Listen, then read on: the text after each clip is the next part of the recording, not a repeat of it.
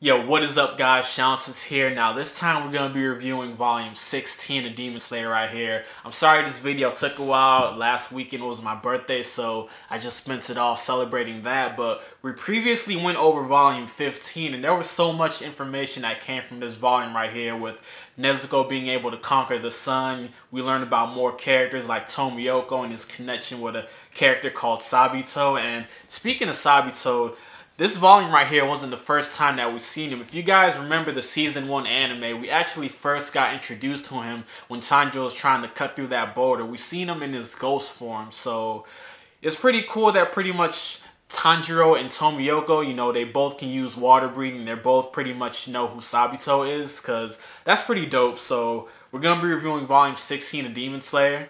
So with this volume right here, Tanjiro, Inosuke, and Zenitsu head off to Gyomei Himejima's training, and he's the stone pillar, and this dude is the strongest Hashira out of all the other ones, and his training is hard too. It has 3 phases to it. There's waterfall training where the water is cold enough to kill you. There's log training where you have to lift 3 heavy logs, and there's boulder training. Now boulder training is the hardest because you have to push a huge boulder a couple of feet ahead of you. So Gyomei says that these are the only 3 simple things you have to do. Now, what's simple to him is not simple to everyone else. That's how you know this dude's a beast. The purpose of doing this training is because it teaches you how to be strong in your legs and hips, pretty much the base of your body, and you need that part to pretty much have a solid offense and defense. If you look at a character like Zenitsu, he should know all about this because with his thunder breathing, you know, the way he's moving, that's all in his base. So there's some good purpose to this training. So my man Tanjiro completes the waterfall and the log training within 6 days, but that boulder training, that's what's giving this man the most problems. And this is where he meets up with Genya, and Genya gives Tanjiro advice on a technique called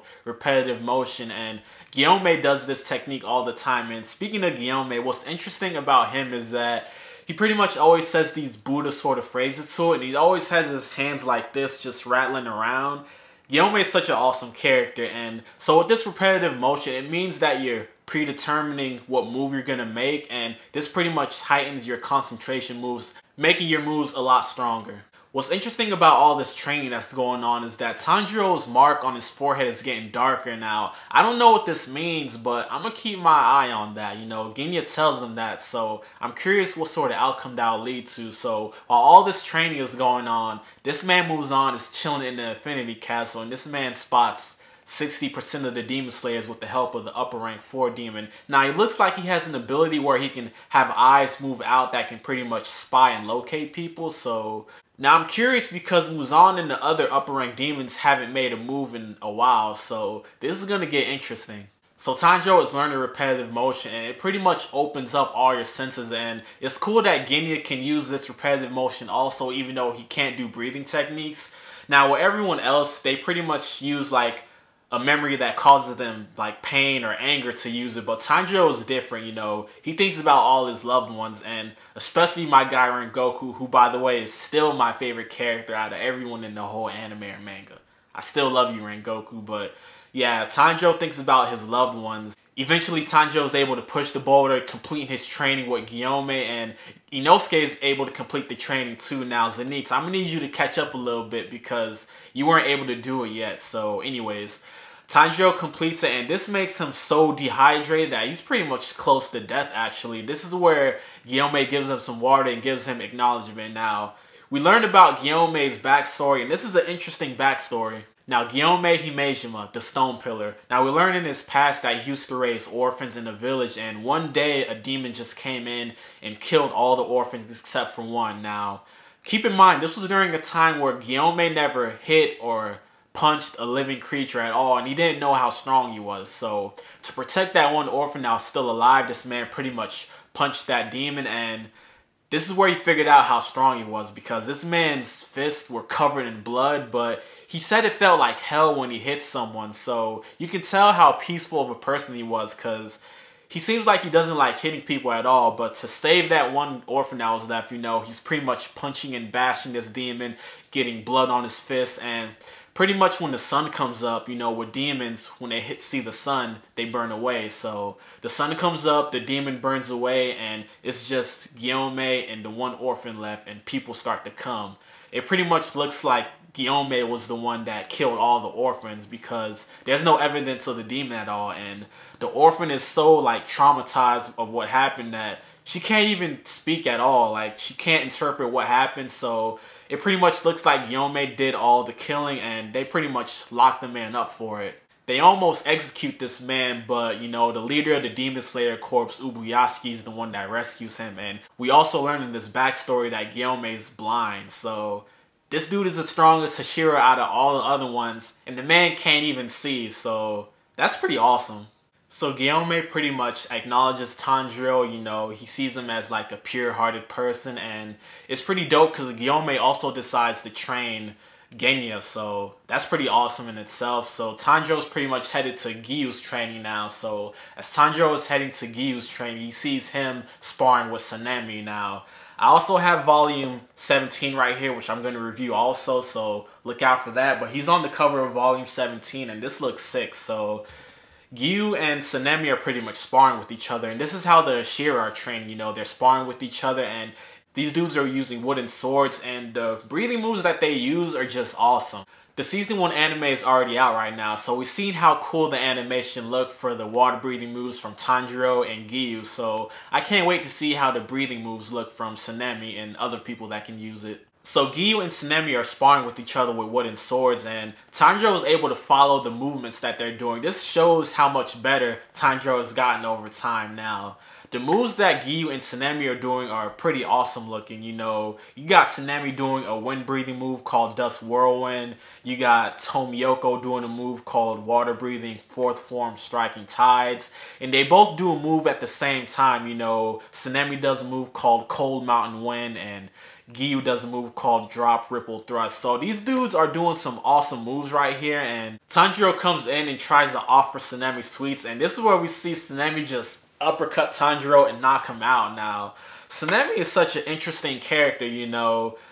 There's no getting to this guy's good side, and the faces that this dude makes, I never seen anyone in this anime or manga make the craziest faces, the most berserk type of faces like Sanemi, you know. He's an interesting character, but he pretty much walks away, and what's interesting is that this man pretty much spots the eyes that the upper rank 4 demon was using to pretty much locate most of the demon slayers, so shit is getting interesting. And when I say it's getting interesting, I mean because Muzan pretty much is right in front of Ubuyashiki's mansion.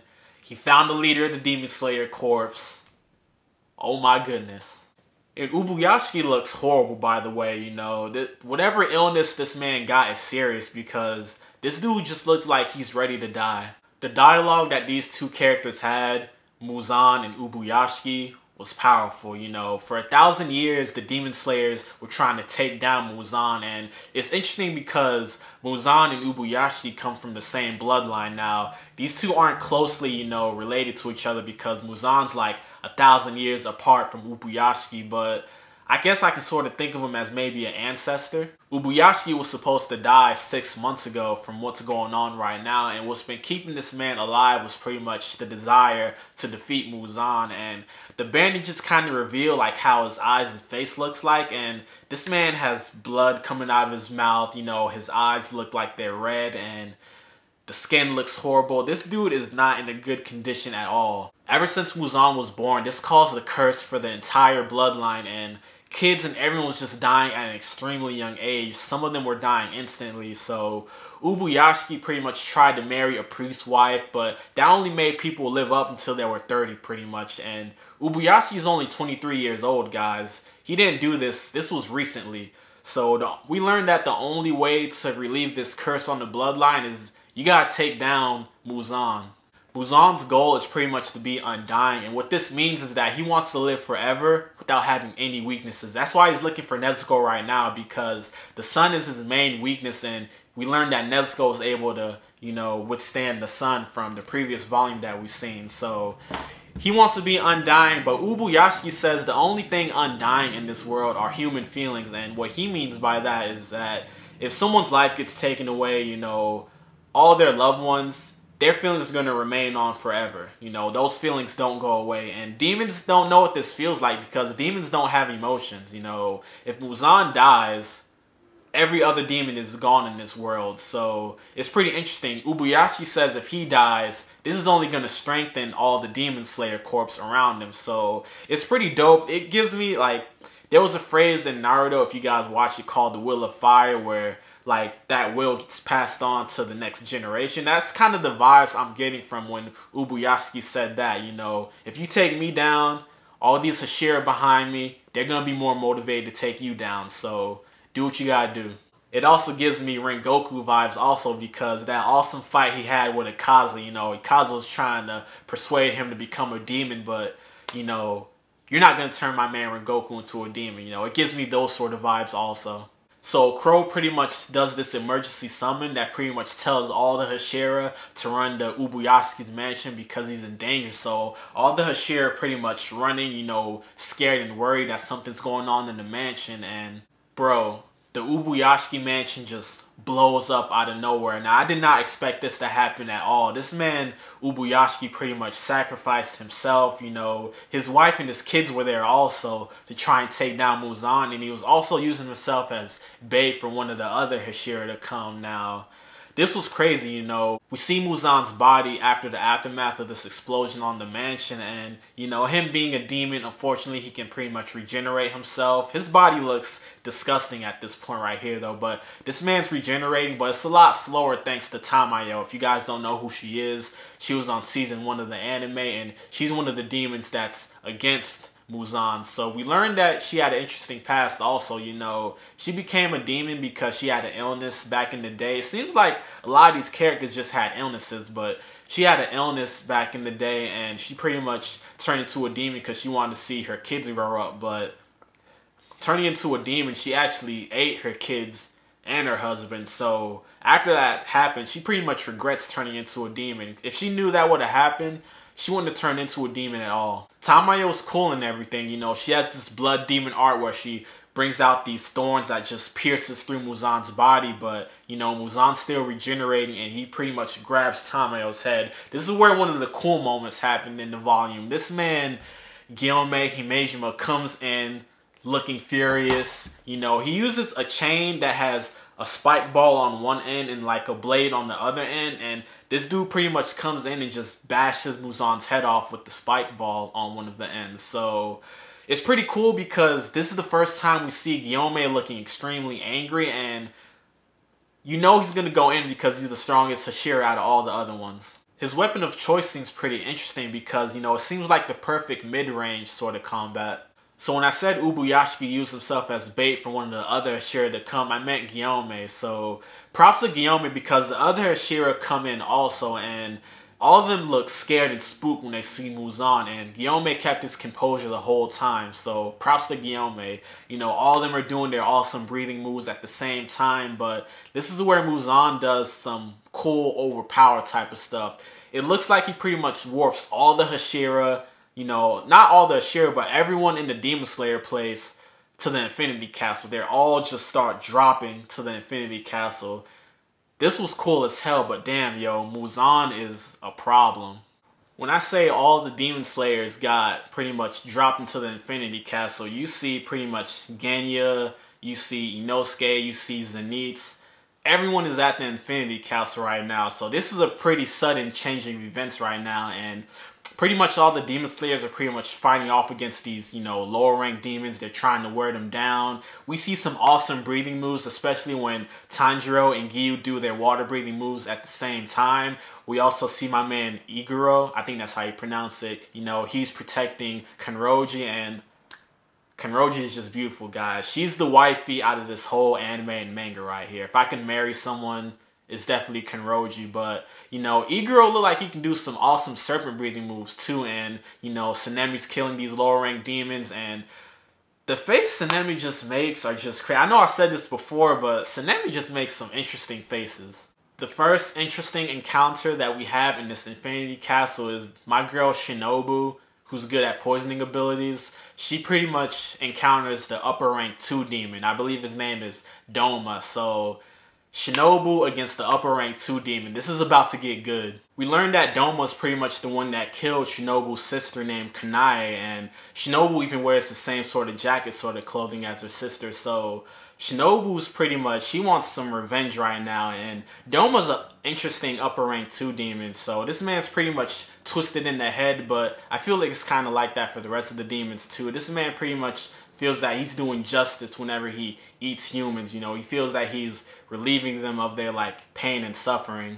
Now, Shinobu might not be the strongest, you know, physically or muscle-wise out of the rest of her share, but when it comes to her swinging her sword, she's a beast at it, you know. When she thrusts her sword, she can pierce through rocks, and the emotion on her face is just epic right here. This was the first time that I've seen her this angry before, so we're seeing a lot of emotion right now from all these Hashira, you know. Faces from, you know, Gyome, Tsunemi, Shinobu. I'm seeing facial expressions I never seen before. Now, Shinobu is known for her poison abilities also, and what's interesting is that we learned that she was sharing information about poison with Rui from his mountain, so this is pretty much why her poison abilities are so strong. If you guys don't remember who Rui was, just remember the season 1 anime when Tanjiro first did his Kagura dance against that one demon, you know, that's who Rui is, so that's why Shinobu's poison moves are so strong, but Doma's able to withstand these poison moves, so this makes him pretty scary. He's able to withstand something that Shinobu is really good at. Now, with this upper rank 2 demon Doma, his backstory was pretty interesting, and he was born with these rainbow pupil-colored eyes, pale gray hair, and his people just, you know, they worshipped and prayed all around him because they thought he was gifted, and he wasn't actually, you know. This dude saw pity out of everyone around him, and his views of death were different. This man was actually just born to be a demon, actually. He had the perfect mindset for it, you know. He was pretty twisted in the head during his past. Doma's blood demon art moves are extremely scary, you know. He's able to freeze part of Shinobu's blood, and with the 2 fans that he uses, he's able to pretty much turn those frozen parts of her blood into mist, pretty much, just scatter it around with the fans that he used. This makes it even scary for Shinobu to breathe, so Doma's scary. Shinobu's moving extremely fast in this fight right now, but all this is worthless because this girl is losing blood, you know, she's getting cut without even knowing it. She's in bad condition right now, but thanks to her sister Kanae for the motivation, she goes in, she does this insect breathing dance of the centipede move where she's just zigzagging around the whole panel, and Doma can't even follow what she's doing right now. She gets this good pierce on Doma, and this is where the volume ends off. Now, with this pierce that she does to Doma, I don't know if she's cutting through like his body or the neck. I can't tell from this angle right now, but that's where pretty much the volume ends right now, and this was a sick volume right here, you know. Rest in peace to my man Ubuyashiki, but I got a feeling, you know, this is just going to motivate all the Hashira like you said, and I can't wait to see what goes on right now, you know. I don't know if this is going to be the final battle out of everything that goes on, but that was my volume review, and I have volume 17 with me also. I'm going to review this one in a bit, you guys don't worry about it. Props to everyone that's in Japan right now watching the Demon Slayer movie, the Mugen Train that came out recently. When it comes out in North America, I'm going to give my review on it during that time, but until then, I'm just going to wait. But that was my review, guys. This is just getting better and better with each volume, guys. I can't wait to see what happens next, and peace.